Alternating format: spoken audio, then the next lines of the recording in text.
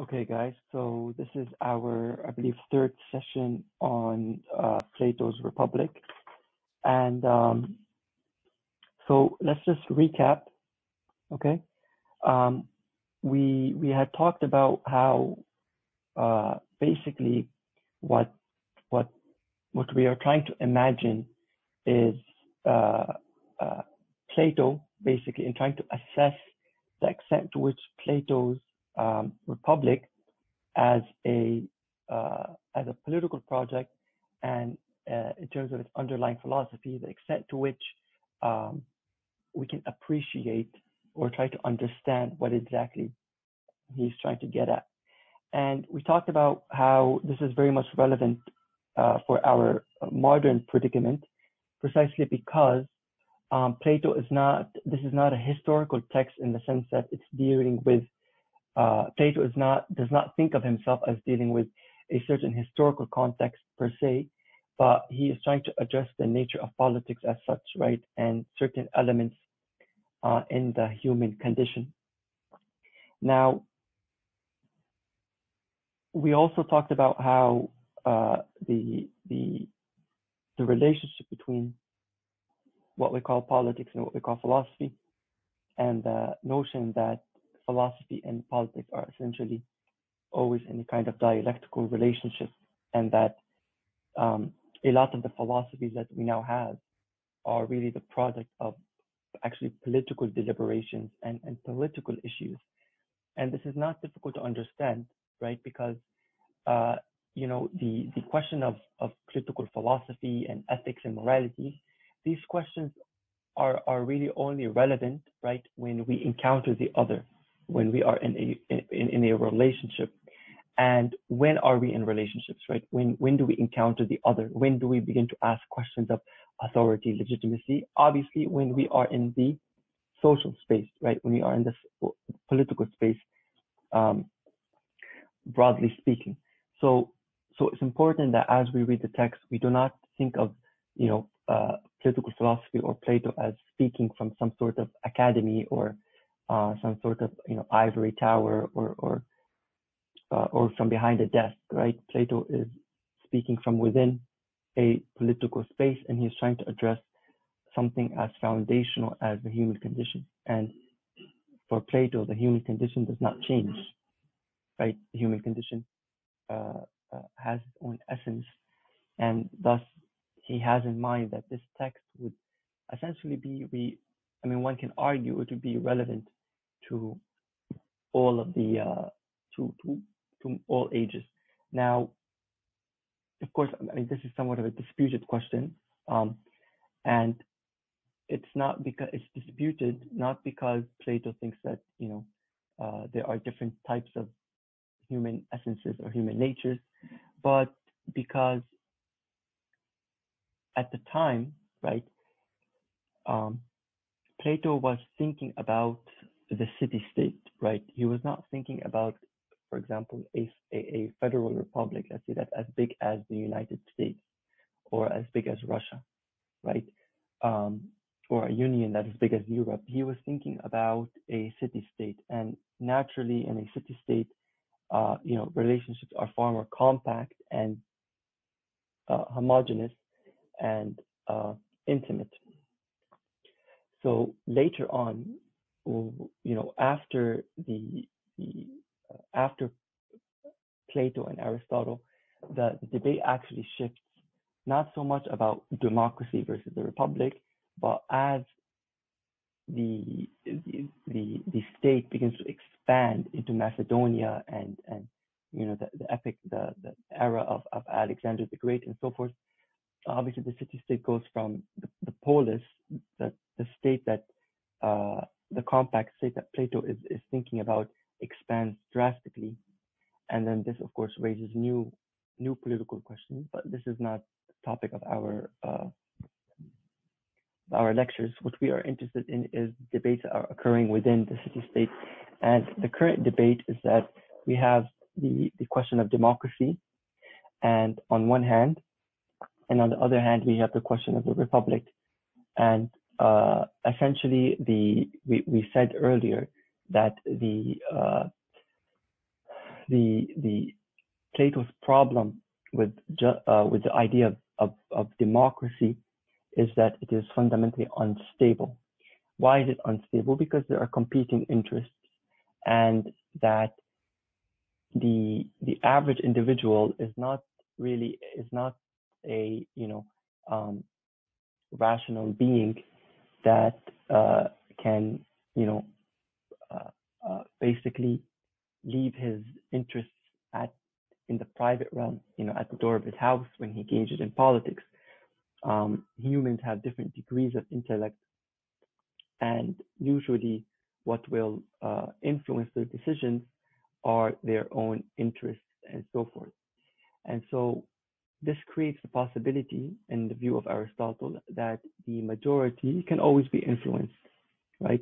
And that the state can essentially fall back into a totalitarian state, a dictatorship, and so forth.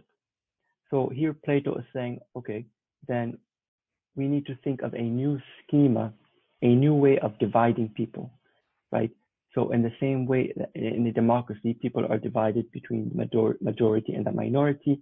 Plato is saying, look, we need a different type of hierarchy. We need a different type of differentiation. And the power of his argument is that he states that we divide people, and that we create classes not on the basis of the arbitrary will of a king or what people are on people's interests, but we do so according to nature. We do so according to nature. Now, this is somewhat of a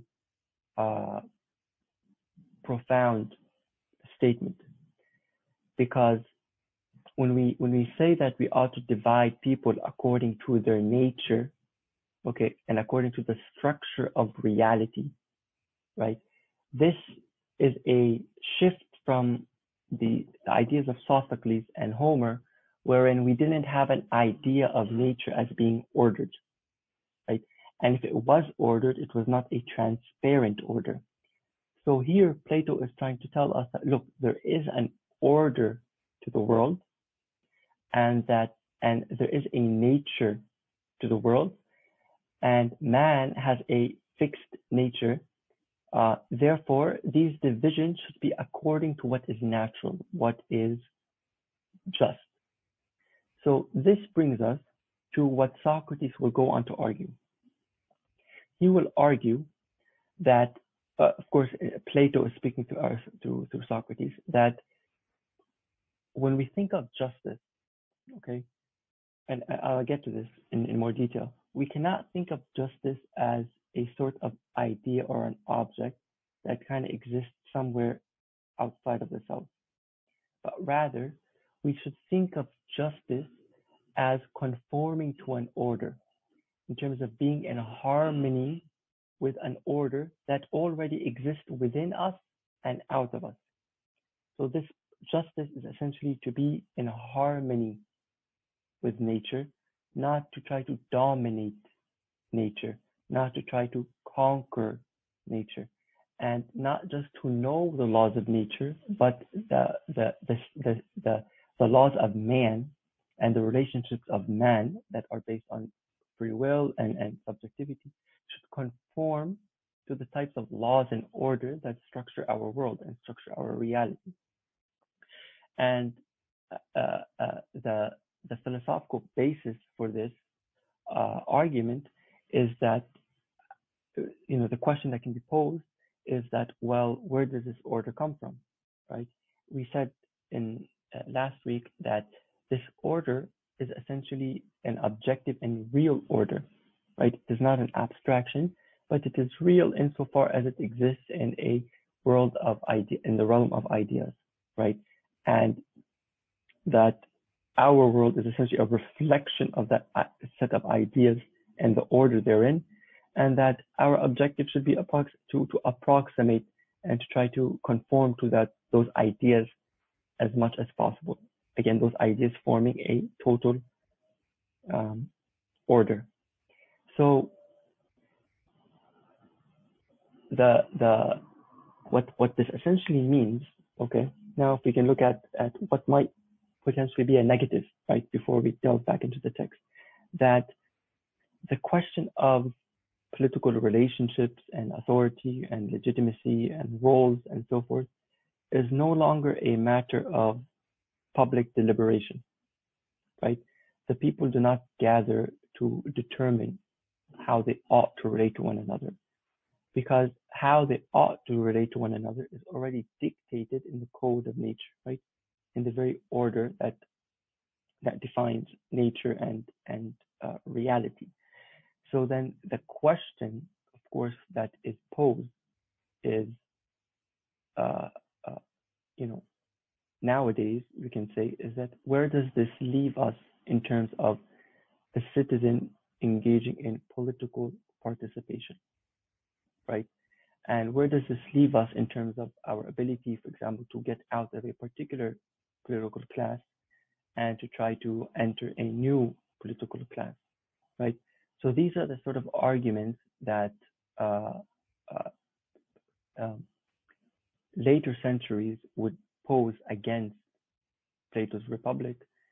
And the reason they did so is because some elements within Plato's Republic would actually be appropriated and used in some fascist models of governance, right? So for fascism, right, and for a totalitarian state, there is a single objective truth, and that this truth is embodied in order, and man ought to conform to that order. And who dictates to us what that order is? Well, it is the ruling party, right? The sovereign, the Führer, and the chairperson, um, and so forth. So that's just something to keep in mind in terms of a possible critique as we proceed, and then we can observe it in more detail later. One important thing to note, however, is that Plato would later on refine his ideas in his book called The Laws, right? He would try to bring these ideas a bit back down to earth and try to have a more inclusive account for what exactly is politics and how do we engage in politics and so forth. So now going back to the text, we left off where Socrates is arguing that justice is not only an objective truth, but justice is also that which brings about happiness. Now, this implies that there are two possible types of happiness. There is happiness that is of a higher sort, and there is happiness that is of a temporary and illusionary sort. So what Socrates is trying to get at in this text, if you read it carefully, is that look, I mean, you can really think of it analogous to the body. If a person, for example, were to eat a bunch of detrimental goods, right, detrimental sweets and so forth, and the purpose of doing so is to fulfill a particular instinct, right, a physical instinct, right, the desire for pleasure and so forth, then to what extent can we say that he has attained happiness, given that this act does not conform, right, to the proper order of his body, that does not conform to the proper order that makes up the human soul and so forth, right? The idea is that essentially what we eat ought to be in conformity to what is good for the body. Similarly, what we think ought to be good to ought to conform to what is good for the human soul, right? So yes, eating sweets, for example, or plundering wealth may bring about a sense of satisfaction, but this satisfaction is as short-lived as the desire itself, and desires do not last long. They end when you satisfy them. Whereas contentment is permanent and stable because the elements that constitute our bodies and our soul are also stable and permanent. So Plato is saying, look, in order to understand what is happiness, first we have to turn inwards and ask the question, who am I? Right? What is the nature of man? And he recognizes that this is somewhat of a difficult question for uh, the average citizen to think about. So he says, look, let's use a metaphor. Okay, let us raise the question of human nature to the question of the city. So he says that the elements that make up a city are very similar, are identical to the elements that make up man. So man is kind of like a microcosm of the polis. And there are essentially three elements that make up the soul and the city. The first is wisdom. The second is courage. And the third is temperance. So at the level of the individual, wisdom refers to reason, right? Courage refers to temper, and temperance refers to our lower elements, right? Our physical disposition. At the level of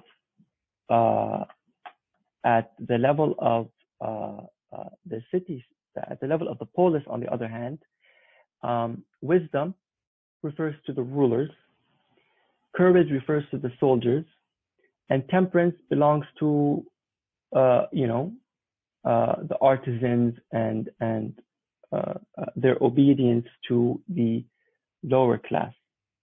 So Socrates then goes on to say that, listen, given that these are the three elements that make up man and they make up the city-state, justice is the harmony between these three elements.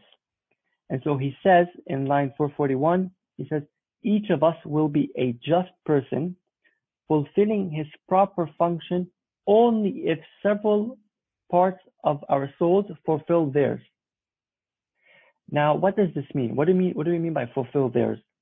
Plato will go on, Socrates, again, Plato, will go on to say that, look, each human being is disposed towards and is born with a natural aptitude for one of these three elements. You will excel in either wisdom, courage, or temperance. Okay?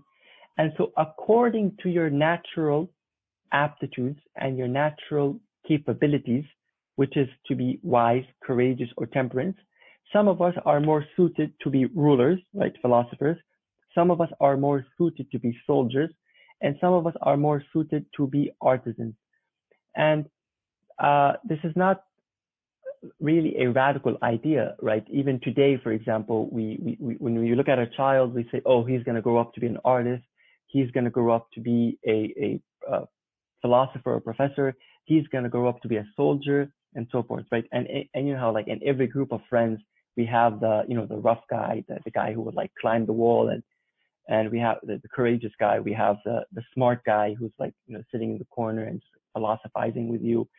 And we have the creative person, who has like bracelets and is like weird hair style or whatever. So, I mean, this is something that we kind of experience, right, on a day-to-day basis, but we don't really link it to the idea of politics. Plato wants us to link it to the idea of politics, right? And as a surface value, this is this is an appealing argument, right? It is an appealing argument, and any kind of response would essentially require trying to think through some sort of alternative, right?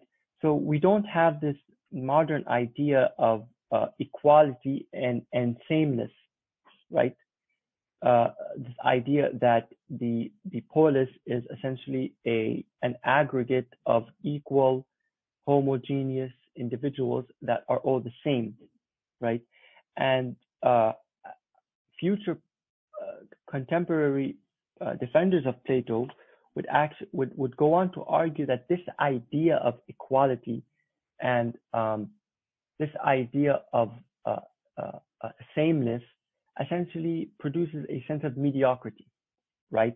That we are all essentially forced to conform to a certain sense of individuality, and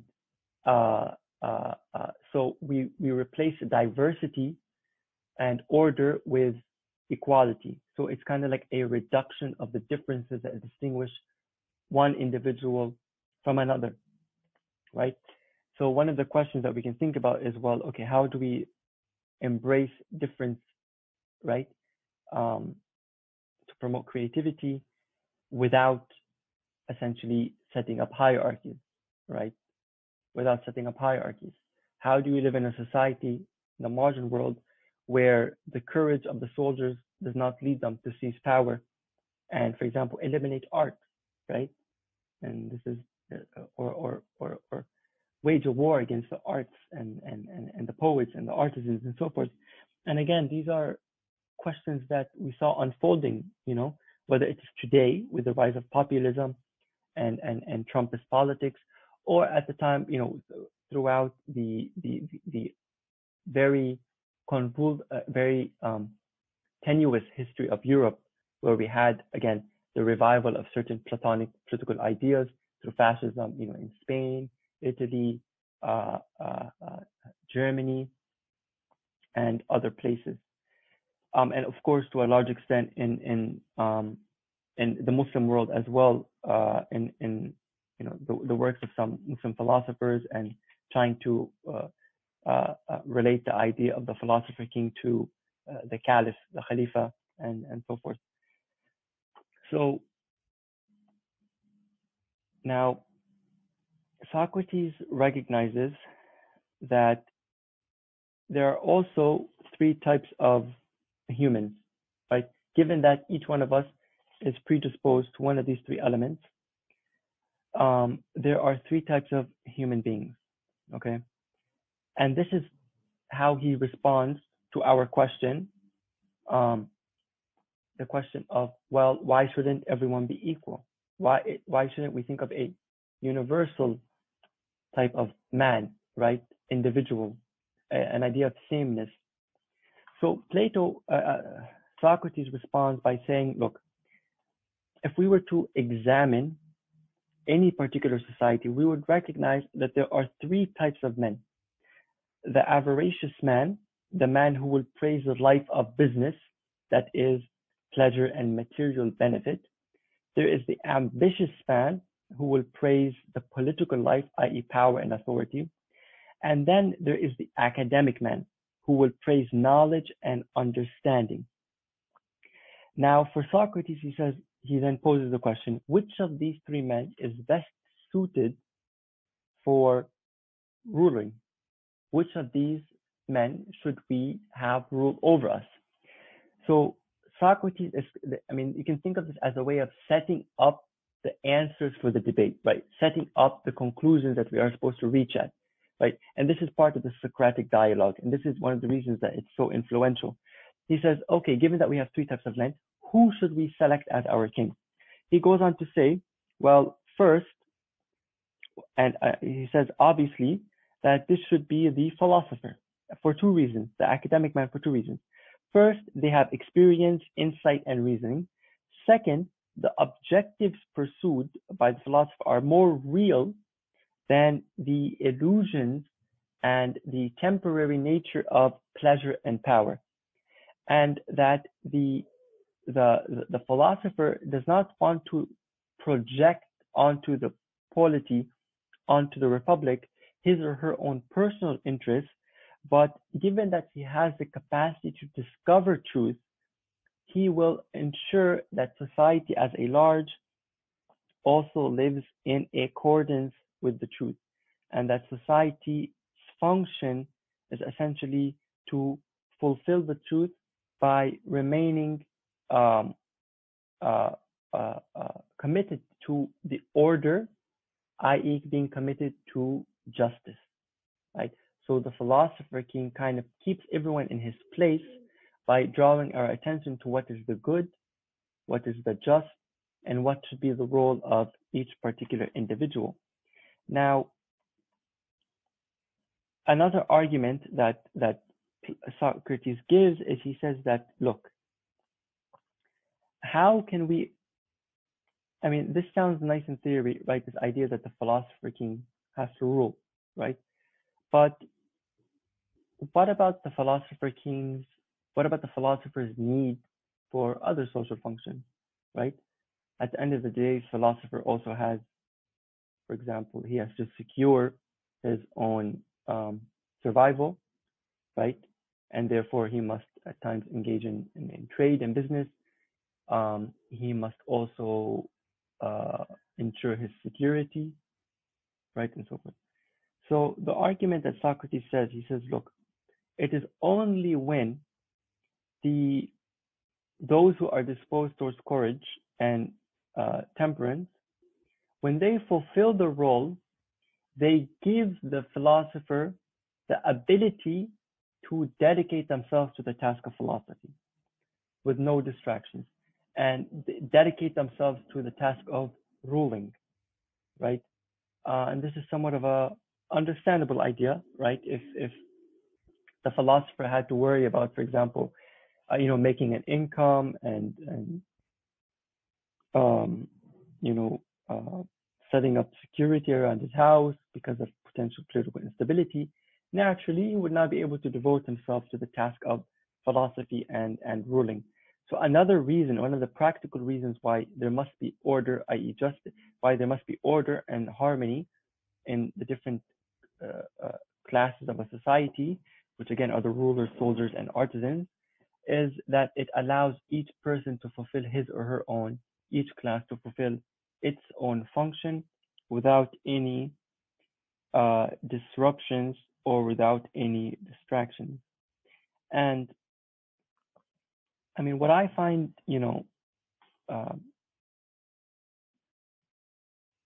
what I find, in interesting here is that, or one of his powerful arguments is this idea of the politician, right? The ambitious man who desires power and authority versus the academic man who pursues knowledge and understanding. And the reason I find this very interesting is that it's very relevant to the question, that some of us pose, for example, today, right, in forming a government, that who should we select, right, to come into power? Who should we select for, the new government or revolution or coalition and so forth? And the reason that this is a complicated question and it's so divisive is because we all recognize that different individuals who are engaged in politics have certain interests, right? So whether it is, for example, the survival of their political party, or whether it is the accumulation of wealth and so forth. And so there's always this difficulty of who do we choose to rule over us, right? Now, what Socrates is saying is that, look, this question is only a problem if you limit yourself to a pool of politicians, right? And you're setting yourselves up for a problem precisely because, by definition, that pool of people are people who are driven by the desire for power and the desire for authority. And so what if, Socrates says, that we shift ourselves to a new pool of people, the pool of people who do not desire power and do not desire authority, but desire the knowing the truth and wisdom, right? Those who are altruistic. Fair enough. This sounds like a very appealing idea, and it sounds like somewhat of a good alternative. Okay, but I mean, I want you to think of your own, how you would critique this. But I think one of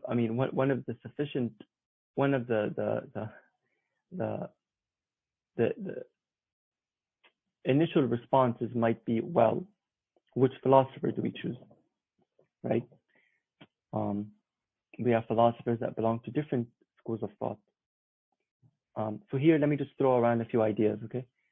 before, and then later on we will go more into the division of classes. So if I were to come to you and say, okay, well, according to Socrates, we should draw on the pool of the philosophers. Well, the modern individual might ask, okay, that sounds nice, but which philosopher?